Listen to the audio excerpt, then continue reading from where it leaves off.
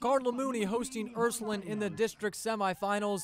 10 minutes into the first half, that's a long free kick, and it comes right down to Dimitri Zumis, who heads it in for the opening goal of the game. Mooney takes the 1-0 lead. Another look as that one sails over everyone's head and right to Zumis, who redirects it back the other way into a wide open net. Mooney wins it 4-0 and will advance to the district championship on Saturday at Avon Lake Memorial Stadium.